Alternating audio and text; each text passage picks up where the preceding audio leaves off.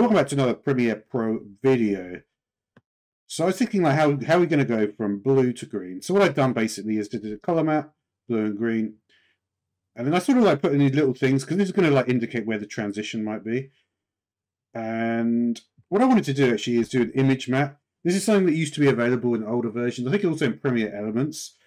You used to just be able to drag a transition. You could put an image in there. What is left? Well, basically, in the obsolete section, you'll find the image map key. So let's put it in this first one here.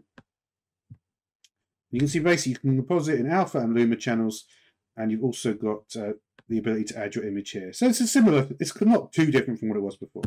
All right, so I've chosen this one in the image map. So you can see we've got, so there are your options. Luma normally works better for this, and you can also reverse it. All right, let's do the same for the little section we've got on green. Make sure it's on Luma. So we just put cross resolves in there. Let's see what happens.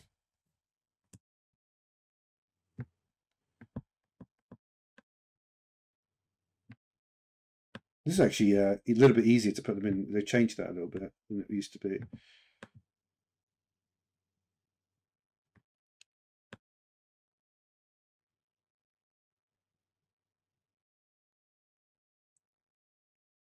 You could maybe do something like that, right?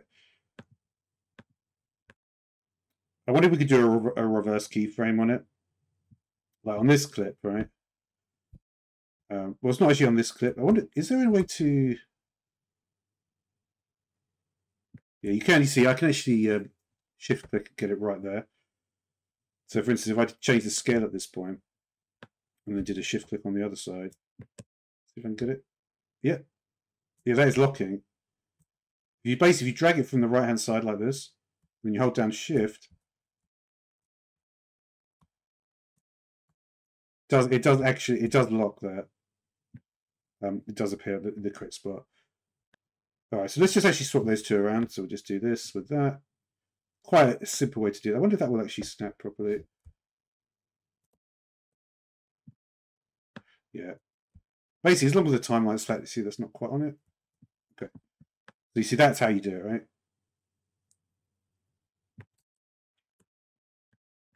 So we'll snap it correctly here.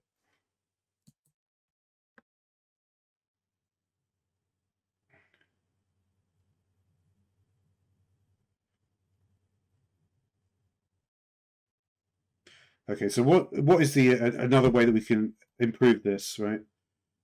Probably the next way to improve it is actually to make this even smaller.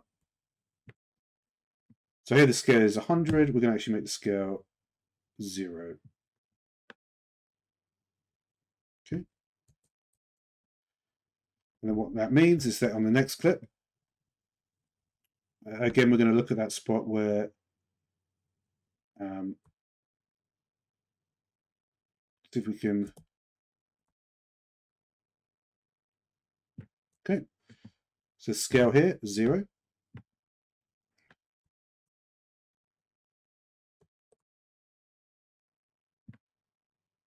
And then scale here is full. That's one way you could do the transition. Let's take a look.